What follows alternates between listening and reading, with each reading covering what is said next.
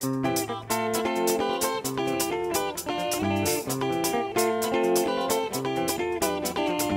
Scott here again in the kitchen. Today we're making a bread and butter bacon and egg pie. Basically it's like little bread cases that you might have seen or made in little muffin tins. This one's actually made as a whole pie.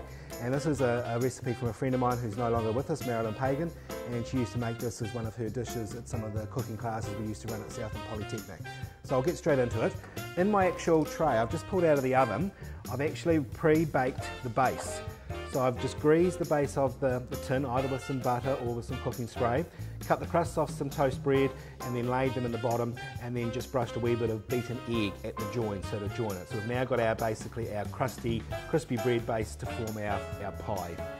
So on top of that we're going to place some diced bacon. And again, with a lot of these recipes that I'm doing, depending on your own taste, you know, if you've got some leftover chicken, then why not use some chicken? Or if you've got some ham, even silver side will be fine.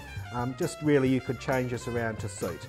But with the bacon, of course, it carries through that bacon and egg pie theme. So spread that diced bacon around. We've then got some diced red peppers.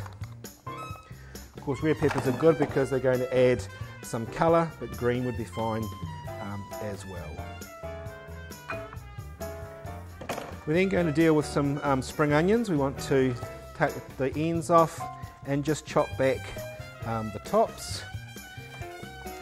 And then we need to give them a wee bit of a wash if they're dirty, or also strip back any of those outside leaves which may seem to be not looking very good. And then using a sharp knife, we want to cut those into nice thin pieces. I just chop them on a slight angle. So of course the spring onions are going to add that little onion tone to the dish, and also some colour. So spread those spring onions around.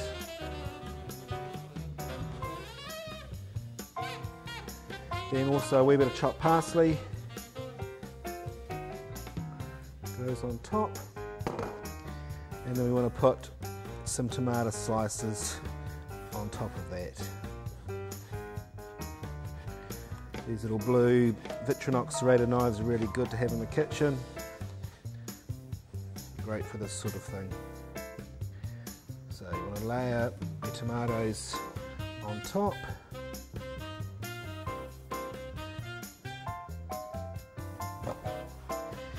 And then in my bowl, this is the egg I used earlier on, just to seal those edges when I baked it in the oven for a few minutes. It's 3 whole eggs and 2 egg whites. And we pour that over the top.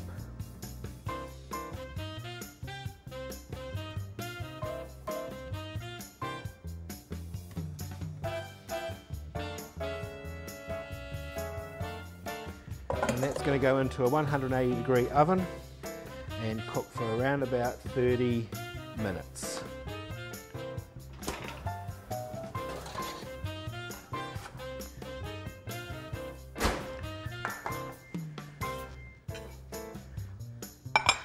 So here's one that I've had finishing off in the oven. So you can either use the squares of bread as your guide for cutting it into portions, or you can cut it whichever way you like.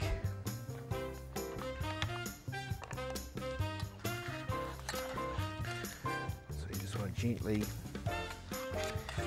ease these out.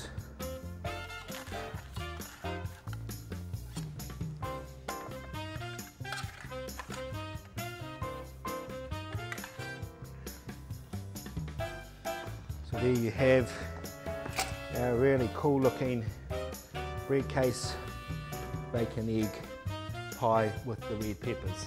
So give that one a try. I'm Scott in the kitchen, and I'll see you next time.